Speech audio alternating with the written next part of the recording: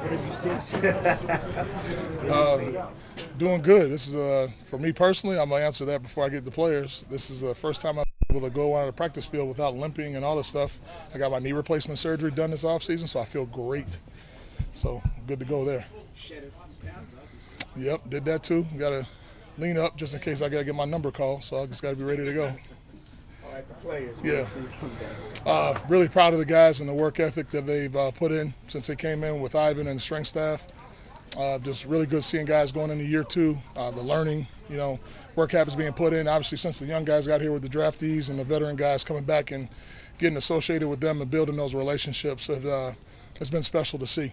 So really like that, and the communication out there on the field. You see the big difference from year one to year two. I was looking forward to that, and I've been really impressed with it so far. Other than Miles Adams, you guys have pretty much completely turned over the interior lines. What's it been like kind of getting that group together and watching them develop? Really just watching, young guys continue to progress, how fast are they taking information and process things while they're out there.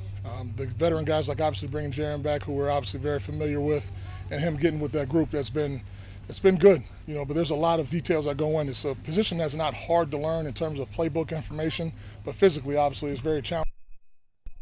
My expectations when there's no pads on and things like that when they're out here. So, like the little details I like to see is just, the communication in the run game, the alerts, protection-wise, knowing where slides are going and things like that, and seeing how well are the young guys picking that stuff up too when we have rookie development period. So, I would say it's a nice start in that aspect.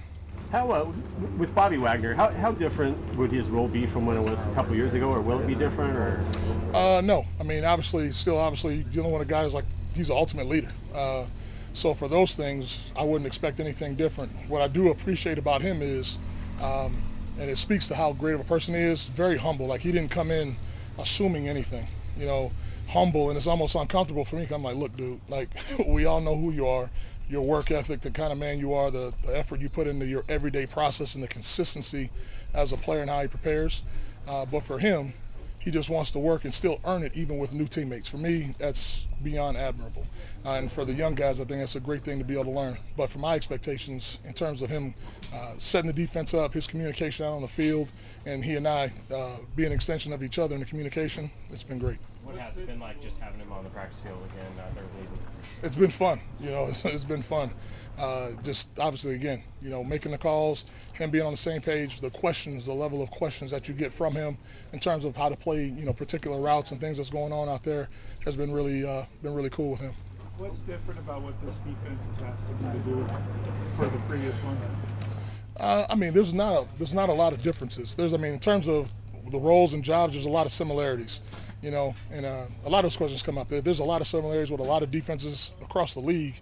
The terminology is really what makes it different in terms of how you play stuff. So there's not a lot different for him. Can you talk to us about the different coverages now you've added, especially when he was first here? How much traffic copping does he do of that? I would say this. I think it's good that, having the experience that he had when he went down to L.A., it gave him a couple of different things and to his package, and obviously there's some carryover from there to here, is what I would say to that. But he's played enough football. He's been in everything, so it's not like there's something that's new to him.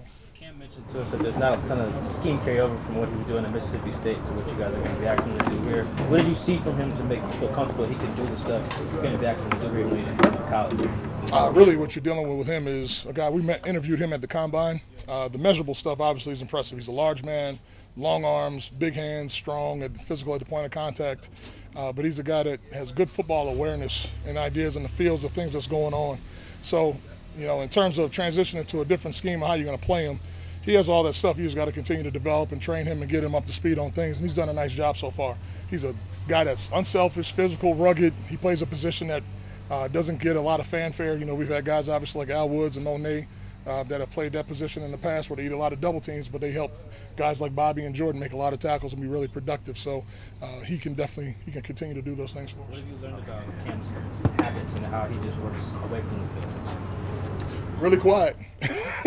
So, I'm sure he puts in the time. He takes care of his body. For a young kid, that's impressive because a lot of those guys don't get that early. But generally with Cam, he and D. Hall, they're trying to find a way to get on the water and go fish. So the Mississippi roots have made it out to the West Coast. Without Tariq, I guess, not being here for a while, does that change kind of what you're doing cornerback-wise at all, or sort of who steps up? Or no, it's next man up. You got to keep getting the rest of the guys ready. It's a talented group back there, and we keep on pushing forward. We know we just get that much better when he's healthy and ready to roll. Well, and Witherspoon, what have you kind of seen out of him so far? The same guy we end up falling in love with during the process. You know, confident, really football aware, great sense of everything, super smart, and just the competitiveness of the kid is very unique. You know, we're loving that whole process, the whole development stage with him. A lot of the offseason moves the team made were focused on improving the defensive draft and free agency. How confident are you that the defense will be better this year? I'm very confident. Like I've said maybe a couple of weeks ago, we're going to be better. We're going to improve. I'm not going to get into all the stuff and say we're going to do this and do that. That's not, I don't get into all those things. The proof is in the pudding, and we'll show that during the course of the year as we continue to progress. But excited and appreciative about what John and Pete have put out here with us, the defensive guys to work with, you know, developmental staff. So we got to get these guys up to speed, and everything's going in the right direction right now. So we'll just keep on trooping forward. What do you think your edge group is at this point? You're getting a guy like Drake Smith back. You didn't get a chance to see much last year. Adding in Derek Hall, along with Darryl and Boye coming back. How do you kind of view that group? What can Tyreek bring to you guys? And where that group kind of sits for you guys as a whole right now? Very talented group, guys that can do the full embodiment of the job. You know, set edges, play the run game, do the things in pass coverage when we do ask them to do that, and obviously they can rush. You know, obviously we got 9.5 sacks apiece out of DT and Chenna last year. Mafi's going to take huge steps in that direction. Obviously that's something we feel like Derek can be coming to. A guy that's a very talented rusher from what he's shown, but obviously he hasn't done a lot on the practice field, but the early stuff in our drill work and OTAs has been Tariq Smith. You know, he's a very skilled guy with his hands, fluid hips and feet. So it'll be interesting to see, you know, as he continues to progress. Obviously, it's open competition. You know, nobody's name has had their starting position written in ink yet, so still got a lot of competition and days of practice left to go. How different is all this from Mike Morris and what he did at Michigan? He had I looked at a cut up on him, you know, 2 nights before the draft. And it was about 121 snaps of him playing as like a 3 technique, 4 technique on the interior D line. You know, because obviously he played at 290, he was on the outside edge. So his transition has been really good. I think what's helped him is we've had obviously the conversation people talked about the draft night call when I told him don't back up from the table, just keep on eating. But he's 297 right now. He's playing with length. He's playing strong and using his hands really well. So I think knowing where he is going to be, because he's a super smart kid and really bought in, great work ethic and study habits. You know, I'm excited where he's headed. You want him north of 300? I want him to stay exactly where he's at. The most important thing is, can you play hard for 4 quarters? I don't really care where the number's at. When you poured over the film this offseason from last year, was there anything that stood out as like what went wrong, what went right? Just being consistent. Consistency has been, you know, really my name of the game for this whole offseason. The consistency with fitting the run game the right way. You know, if I got to turn the football back, turn it back. If I'm fast flow spill, be fast flow spill. If I'm a cutback defender, let's do that. But it has to be down after down. There's a discipline to doing that. And again, that doesn't all fall on the players. Coaches, we got to make sure we hold them accountable to that too. And obviously cutting back the number of explosives. Control the run game, don't let people run the football on you, and cut back explosives, because explosives lead to points. You fix those 2 issues, you're going to have a dramatic improvement right there. It's early. Have Mike Deck and Trey responded to how you would expect them if you draft a guy, you know, at their spot? Yeah, I mean, they were already naturally competitive guys anyway, so it wasn't like we needed to do something to light a fire underneath them. But I think in human nature, obviously, when, you know, somebody of that stature comes into the room and things like that, it naturally kind of stirs the pot a little bit, but I think it's good. Did Mike show that last year too? I mean, there were stretches where someone, whether it was Trey or Sidney Herbert, get a little run at his spot and he kept holding them off. Mike is he has a natural competitive nature to him. For a lot of people, human nature, they kind of relax and go into cruise control. Mike Jackson has never been like that. You know, the time that we've had him here, he's always had a consistent work ethic to him and always been humble. So to see the steps that he made last year, where it was a pleasant surprise to everybody, his work ethic kind of always spoke to that. He's a big, strong kid out there at corner, and his game is continuing to get better. I love seeing the confidence, you know, from him that we're seeing now, which is really cool. Whenever you get Jamal back, what can he do for your defense? I mean, I think that's where everyone knows. I mean, we've seen that when he's been healthy, what he brings to us from a playmaking standpoint, his explosiveness, the attention that he creates from, you know, the offense has to give him, it helps the others around him. You know, so the biggest thing, like our number 1 concern is just making sure he's healthy and ready to go. Andre shared a video on social media of him a year ago running around Cone and stuff, just saying where he was at physically, just how much different does he look now than in the offseason last year? He's coming off that surgery. Ball? Quandre. Oh, Quandre. Yeah. All right. Quandre looks incredible. We could tell last training camp and even in the early parts of the season, he was still recovering. Like, he wasn't quite himself. And you saw his play. Obviously, he got a lot more comfortable. He played better in the second half of the year. I think obviously is given some credit to the fact that he had to come off a major surgery late in the year from the previous year before. So saw a huge difference play. Watching him run around now, he looks like Quandre as we know him.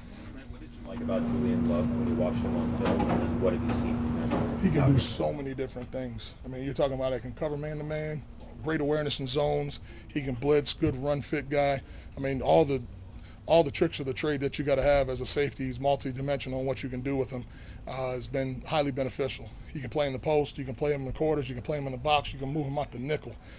Again, because of the different things and displacing personnel and how the offense has to identify people and what you can create protection issue-wise for them, it's great when you have guys that have the mental capacity to do multiple things. You know, if you can lock guys in, the offense can kind of ID and set things the way they want. But when a guy can play multiple positions and not slow him down in his processing, because Julian is highly intelligent, it helps you a lot. Is that what the new sort of safety is becoming, where it's less strong safety, free safety, you're just a safety? Yeah, you like to be left and right with safeties as opposed to having to designate somebody.